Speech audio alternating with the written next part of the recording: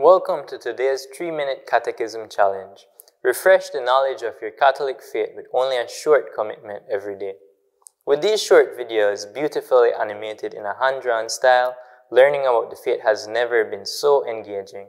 This is a wonderful opportunity for parents to take on their godly responsibility to ensure that their children understand who He is. All who participate faithfully will have a good foundation of knowledge of their Catholic faith. Today's topic is, what are the degrees of the Sacrament of Holy Orders?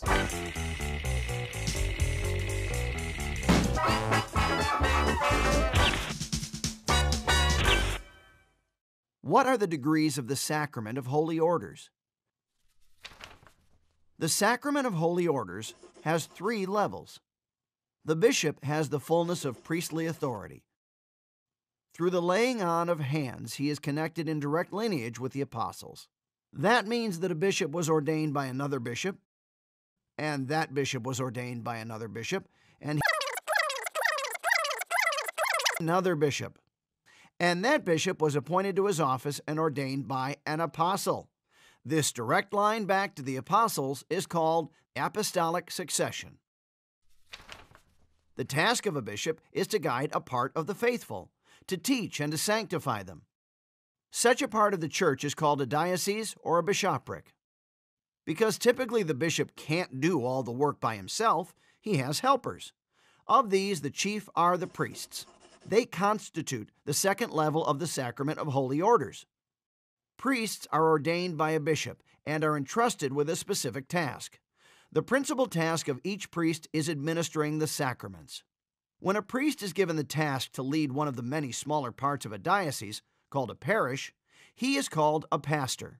When a priest is sent to support a pastor, he is called a vicar or assistant pastor.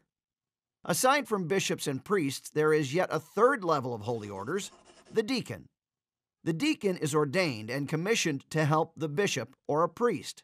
He can baptize and preside over marriages, and is entrusted with other pastoral tasks.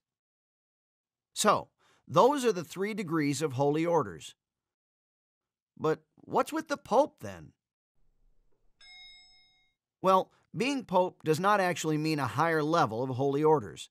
Becoming Pope is the result of an election.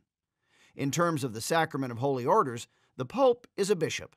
However, he is the Bishop of Rome. As Bishop of Rome, he is the successor of St. Peter, who led the Christian community in the 1st century. And as the successor of St. Peter, the Pope has special authority, which he has to exercise for the good of the whole Church. In the 3 levels of holy orders, we can see the hierarchical nature of the Church, but this hierarchy is more about service than rule.